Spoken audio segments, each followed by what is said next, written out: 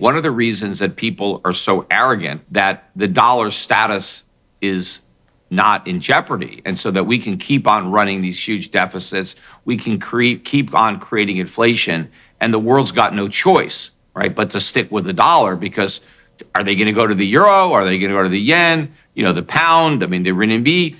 I agree. All of those currencies also have problems. And so do you really want to switch from one flawed fiat currency to another, even if those other fiat currencies may be less flawed than the dollar, right? Do you really want to make that shift? I don't think that that's what's going to happen. What everybody is missing is that there is an alternative to the dollar that doesn't involve another fiat currency, and that's gold. That is real money. Everybody forgets that for thousands of years, gold was money. It was money because it worked. Gold is a symbol of wealth and status that's lasted for centuries, associated with all things luxurious, from jewelry to sports cars to even high-end dining. It's one of the most beloved and influential commodities that exists in our market today. Gold is unique in that it's both a commodity and a currency. So some investors will hold it purely as a financial asset, and others may hold it in jewelry form so it can be enjoyed, but also it's a way of storing wealth as well. Coming up today, gold hits an all-time high, oil breaking out again after Israel bombs an Iran embassy, and Ukraine shooting down Russian drones, better than expected manufacturing data, rising bond yields, the Trump show continues, and what everybody's favorite billionaire sees on the horizon.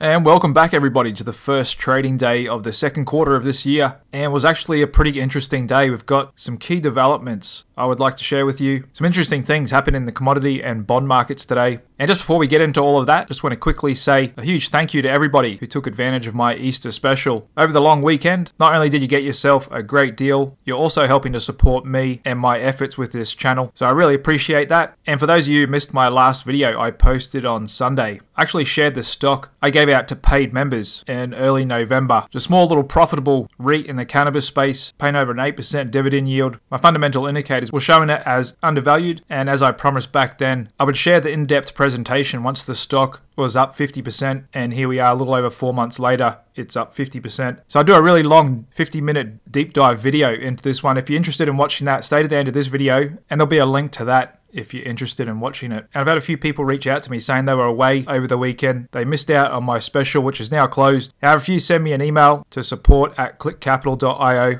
I can take in any late orders for the next day only. That's my course and indicators for $339 one-time fee. Okay, just getting on with the daily review. Obviously, the S&P 500 stock market still in this kind of low range, low volatility, up grinding mode. Underneath the hood, you wouldn't think it, but we've got inflation expectations as measured by the spread between inflation-protected treasuries versus regular treasuries, and uptrends on all timeframes above the 5, 20, 50, and 200-day moving averages. We've also got the growth versus value, stock spread, and high-yield bonds, now underneath their 5, 20, and 50-day moving averages as well. And just looking at sectors today, coming out front, semiconductors, gold miners, communications, energy, oil and gas, and losing regionals, REITs, software, home builders and small caps. So looking at the sector performance today, the market's reacted to that stronger than expected manufacturing data. It's bumped up bond yields, been a bit of a defensive flight to mega cap tech, something we've been seeing for a little while now, and a bump up in commodities, while the yield sensitive sectors came off. And we can see that with the Magnificent 7 as a group actually finishing up 0.52% today, when the rest of the main US market indices finished lower, and S&P was only down 20 basis points, but we got a little bit of a bump up here in volatility to start the quarter off, up 5% at 13.6. Same with a little bump up in volatility risk premium. Strong rally up across the bond yield curve. 2-year finishing up 7.5 basis points to 471, and the 10-year popping up 10 basis points, now just sitting above 430. Looking to come back and test that resistance zone. And so we saw a bit of weakness in the bond market today. There's TLT falling 2%, and quite a sizable move for high yield bonds as well. Normally a low volatility market, closed down pretty swiftly today, just under 1% on volume, lost its 50-day VWAP. And it'll be interesting to see if we come down to this support zone whether that can hold, because if high yield bonds lose their footing, that's not a good sign for risk assets, growth assets, as whenever there's a risk on sentiment across markets, normally we see high yield bonds, which are the riskiest of bonds, to the high risk borrowers. That's why they offer the highest yield to compensate for that risk. If they fall apart, that's not good for the stock market, nor is a rising dollar, which we've actually got coming up and pushing right against some recent resistance as well. Strong dollar is not good for stocks. There's Bitcoin still just consolidating below $70,000 a coin. But what stole the show today was gold, breaking out to all-time highs. And I've got to say, we're clearly in a gold bull market. And just the lack of participation and enthusiasm around this commodity is telling me we still potentially have room to run further. And it's interesting because on some measures, it's already outperforming the S&P 500 lately, and it's got some strong tailwinds at play, supported directly by record purchases from central banks around the world, diversifying their reserves, especially the Chinese. They've been buying up gold big time. And even though normally lower yields help gold, because bonds kind of compete for investor dollars like gold does, gold doesn't offer a yield. So typically higher yields makes gold less attractive. Even though we've had bond yields rally today, it was interesting to see gold rally as well. And it's still yet to be seen whether the Fed can cut in June or not. We got the Fed's preferred gauge of underlying inflation come in as expected while the market was shut on Friday. Core PCE rising 2.8% year over year. We heard from Jay as well, and he sounded maybe a little hawkish against his recent dovish tone of language, like maybe he's looking at some data that's making him think twice about inflation coming down to his so-called 2% target. Not only that, we've got crude breaking out as well, and that's due to a couple of reasons. We are seeing a more aggressive and offensive Israel and Ukraine. After overnight, we just got news Israel bombing an Iranian embassy in Syria and actually killing some Iranian commanders, in which is no doubt got to get a response from Iran, who have for years openly called for the elimination of the Jewish state known as Israel. They're not going to be happy with this one. Last time Trump killed Iranian's top military commander, Iran responded by firing missiles at a US base in the Middle East. And since this time is coming from Israel, things could be about to heat up to a new level. Not only that, we've got Ukraine more on the offense as well. Also hearing overnight, they just downed 2 Russian drones. This is on top of recent attacks coming out of Ukraine towards Russian oil assets, trying to target their key source of revenue. And so even though the US-led Western alliance is back in Israel, back in Ukraine, that's only up to a certain point. Like I said, it's always in the interests of traditional politicians, along with their industrial military complex friends, to keep wars going around the world as they can keep laundering our tax dollars into their own pockets. However, they don't want it to spill over too much or into World War III or cause oil to rise and thus hurt the Biden administration's chances of re-election. And so the US is trying to push back and urging Israel to dial it down and stop ramping things up, which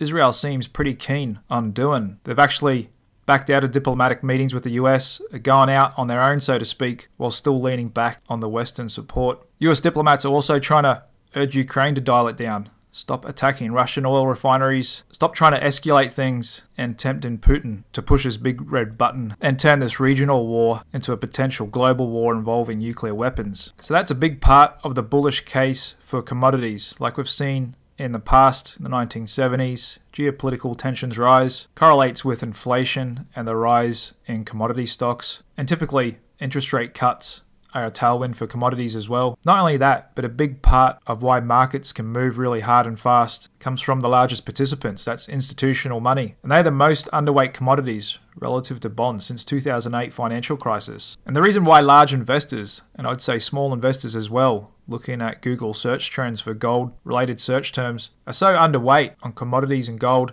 is because they've outperformed for as long as many people have been in the market. So all they've known is high growth stocks, tech stocks, outperforming commodities, small caps, value stocks. And so looking at the relative valuation of commodity prices, S&P 500, we're down near record lows. And that could lay for fertile ground for a huge rip once money, small and large, inevitably comes back into this space. On top of geopolitical tensions, central bank buying, depressed relative valuations, we've also got actual demand for commodities picking up as well. We can see that the latest manufacturing data we got out of the States today, with the PMI gauge getting above 50, first time in 17 months. The economy is not only holding up, showing signs of accelerating. Also, the world's second largest economy, China, is showing a bit of a rebound in their factory activity as well, with their manufacturing PMI also breaking out to a 13-month high, getting back into expansion territory as well. And these two data points are also likely helping the commodity market rally up today, as China, along with the US, the two biggest consumers of oil. And this comes at a time when we're talking about rate cuts as well. It's kind of crazy, isn't it? But that's why a lot of you guys know something I've been talking about for a couple of months now, is there is the potential for a resurgence in inflation. All the ingredients are there: strong economy, record low unemployment, record government consumer spending, geopolitical tensions, got the price action in commodities ripping higher. It'd be surprising if we don't see more inflation around the corner. And that's why the bond market's been confused, actually trading up today, going against the grain of Fed rate cut expectations. And what could be a sign to Jay Powell that he might be a little bit too early in talking about rate cuts, and maybe he's recognizing that as well after hearing him speak on Friday. And so even though S&P 500 started off a little soft today, first trading day of the second quarter, we've still got the most risky end of the stock market: meme stocks, call options, and retail investor sentiment participation near record highs. We can see that with retail net purchases of leveraged equity ETFs approaching those late 2021, early 2022 levels. And there had been good reason for that, largely thanks to the AI boom, which is still ongoing. We heard that today. With Microsoft planning a $100 billion AI data center, that's a huge investment. That's a lot of money. It's going to have a lot of halo effects on from that. And so definitely the spending in AI is real. It is there. And there's a bit of a changing in the guard of the market. Some people say the Magnificent Seven are now the Fab Four because Apple and Tesla have fallen by the wayside, and the AI boom and those companies that really dominate that space are stepping out way in front in terms of stock price performance. And kind of in between, but I would say catching up quickly, is Alphabet Google, who recently partnered with Apple, allowing them to use their Gemini chatbot with iPhones in the future. And for those of you who watch the show every day, you remember last week I said Alphabet Google's primed for a breakout to all-time highs, and that's what we got today. Up over 3%, the best performing mega cap tech stock, and looking at my fundamental indicators, still reasonably valued. Fair value, only 24% below. However, given its dominance in search and video, and likely going to be a big player in AI, I'd say it well and truly deserves a 24% premium over fair value. So I'd still call Alphabet a fairly valued stock, a lot more so than I would for Apple, with my fair value down at $106 a share.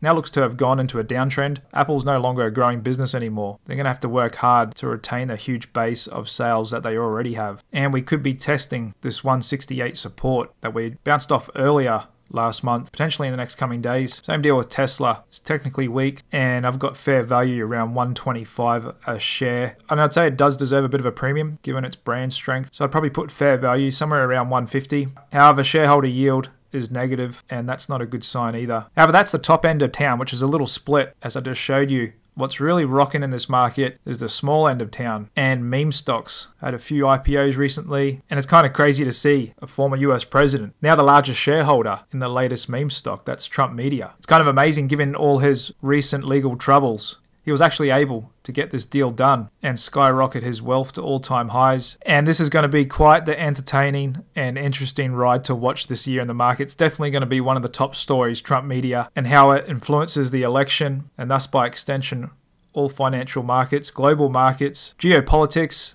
This has knock-on effects to everything. And mainstream media are going to be coming after him hard and fast. They don't want to see him make billions and billions of dollars, jumping onto the meme stock craze. And for sure, Trump Media financials, like a lot of meme stocks, aren't that great at all. However, the stock price performance and the business performance, as we all know very well, can be two very different things. And the business is tiny, only $4.1 million of revenue last year. And the company does have aspirations to become a big media player and could have potential, since over half of the country are Trump supporters, and there is a big void in the market for more right-wing media. As has been proven, most of the mainstream media and large tech companies, social media, are left-leaning, and that's something Elon Musk has been trying to do with Twitter X as well. However, for now, we're going to see the big mainstream media outlets come after Trump, keep it nice and entertaining for us financial market observers, and so we'll keep seeing headlines like this. Trump Media's stock is almost certain to crash, with all the references to his net worth, and no doubt, not only will he have his opposition from the media, but also in the actual market. Short sellers are probably going to have a stab at this, because there is room, based on the underlying business financials, for the stock to have an incredible amount of volatility and incite fear into holders of the stock, many of whom are just buying it in support of Donald Trump. And if he weren't to win the election, this stock would probably crash hard. If he does win, it could rally hard. And so you could kind of think of ticker DJT as a proxy for the odds of Trump winning an election. And this has got everyone's eyes on it. Even former billionaire bond king Bill Gross is trading DJT, with him tweeting a few days ago, "A genius can have a high IQ or invest in the stock market during a bull market. A genius can also be an investor with the courage to sell DJT options at a 250 annualized volatility. And for those of you not familiar with options, what Bill Gross is implying here is he's selling volatility on Trump's stock, probably by selling a straddle or a strangle, as the options are implying 250% annualized movement. So that's huge. In comparison, S&P 500 options are implying about 15% annualized volatility. So Trump's stock volatility is trading about 15 times the market. And that's for good reasons as well. Even though it's got a market cap around 7 billion, a lot of the big option dealers are either not participating in this or they're asking really high implied volatilities to write premium, because you could think of them as insurance companies selling stock market insurance. And this is going to be one of the most wild, crazy stocks this year. A lot of volume, a lot of participation. Who knows what's going to happen? Anytime Trump's involved, you know it's going to be entertaining. And so this thing could trade down to $10 a share. It could rip up to $200-300 a share in a crazy short spike. And that's why option dealers are asking huge premiums in order to write contracts on this. However, Bill Gross has gone the other way. He could be short both calls and puts at a 50 strike, or you could short a strangle by selling the 60 strike call and selling a 40 strike put. And so he'll make money if the stock doesn't move around too much in the coming weeks or month, or however long expiry he's got. Most option sellers sell a month or two out. So if the stock price kind of just consolidates, then those option sellers will clean up. However, if the stock were to spike big up or down, then he'll take a loss on those contracts that he's written. And speaking of billionaires, we got to hear from Ken Griffin. He's the owner of Sidel, one of the largest market makers in the world. You trade on Robinhood, this is the guy on the other side of your trades. And so speaking recently, he gave his views on the economy and what he sees on the horizon. And some of those highlights coming from Ken were that he anticipates a medium-term economic landscape that will remain challenging due to both structural and cyclical factors. Focusing on the States, we expect a more favorable climate for fixed income markets as inflation eases. Economic growth is likely to be modest, staying below potential in the upcoming quarters, with the central bank persisting in its fight against inflationary pressures. The surge in US public debt is a growing concern that cannot be overlooked, and he finished off by saying he aspires to create the most formidable team in the history of hedge funds. So it's a bit of a balanced outlook, nothing too dramatic there. It's kind of always sitting in the middle, and to him it doesn't even really matter what markets do, because he always runs what's known as a delta neutral book. Doesn't matter which way the market goes, he'll make money. He's capturing the spread and sitting on both sides. He actually did really well in 2020 COVID, as his profits correlate more with volume. The more people that are buying and selling, the more volume that is traded each day, the more he takes a little slice out of all of that. Moving on to economic data we got today. There's a manufacturing PMI for the States going back into expansion territory above 50. Looking out tomorrow, we've got some European PMIs, German inflation data, JOLTS job openings from the States. Going into Wednesday, inflation data coming out of the Eurozone, services PMIs from the States, a few Fed speakers. Into Thursday, imports and exports from the States, along with a few more Fed speakers, and the big one, Friday. First Friday of the month, we always get a look at the jobs market, non-farm payrolls, and the unemployment rate, expected to come in at 3.9% like it did last month. And look at that, this Fed funds futures market starting to think twice about the Fed cutting in June. And this is something we've been seeing all year. Them just pushing it out. It was recently 75% chance they were going to cut in June. Now it's approaching 50-50 after that strong manufacturing data we got today. And like I said, the more hot economic data prints we get, the more Jay Powell will have to come in again and do another about face on what he's been talking about. Because with risk assets ripping to all-time highs, unemployment record lows, spending, manufacturing, the economy, inflation, all hot, there's just no excuse for cutting rates. It'll look too much of a political maneuver, and he'll cop too much blowback, on top of almost guaranteeing we'll see a big resurgence in inflation. And who knows, it's possible we don't get any rate cuts this year, and given the strength in the economy, momentum in the market, government spending going into the election, the stock market could still rip higher regardless of what's going on in the bond market. And we can see that price action in the S&P 500, even though the bond market has repriced this last couple of months. It initially thought we're going to get 6 cuts this year. Now it's looking lucky if we even get 3 cuts. Stock market still continued this parabolic rise, doesn't even really care. Nor does it really care about geopolitical tensions and the increase in inflation expectations. It's kind of resilient to all of that for now. And that's why the greed index is still at 73 and looks like it wants to go back into extreme greed. Corporate Insider's not doing any trading at all recently. And just finishing out with a few charts. There's a look at junior gold miners, one of my top 10 ETF picks this year. Looking pretty good technically here. We've got trend strength going back to positive, breaking out higher highs, higher lows. Really nice move up in uranium nuclear energy today. coming back up to test this resistance zone. And this is a market that's been ranging for a few months now, and markets don't stay ranging forever. This base could be setting up for a nice epic breakout after being one of the best performing commodities last year as well. And cannabis shaping up good as well. I can see the trend strength just coming back to neutral, ready to go positive again, potentially setting up for a nice breakout from these early February highs as well. And there's a look at Reddit. A lot of volatility in this stock as well. No doubt it's going to bounce up and down for a while. Supermicro computer kind of just plateauing. MicroStrategy pulling back a bit here. AMC just looks left for dead. Surely this stock's going to zero. They just did another massive equity offering last week. And just like GME, if it wasn't for the meme stock craze and mania back in 2021, where they did a lot of secondaries and offered stock and selling stock to the market, replenishing their balance sheets, they'd already be dead now. And so it's kind of funny to see the meme stock traders actually keep them alive, but most likely just kicking the can down the road another couple of years. And there's Wingstop holding up, with Abercrombie and Fitch reclaiming its 50-day VWAP as well. All right, guys, there we have it for the first trading day of the second quarter 2024. Interesting developments underneath the hood and across markets. S&P 500 looks to be retaining this tight channel upwards, and it'll be interesting to see what we get this Friday with the jobs market, non-farm payrolls and unemployment rate. Bonds are already moving up, commodities moving up, inflation expectations moving up, stock market continues to hold up in the face of all that, but something's eventually going to have to knock it over. Thanks very much for sticking with me and supporting Click Capital. I appreciate all you guys clicking that like button, dropping a comment, and if you haven't already, think about hitting that subscribe button, as I make these videos every day after market close. And I'll be back same time tomorrow. Cheers.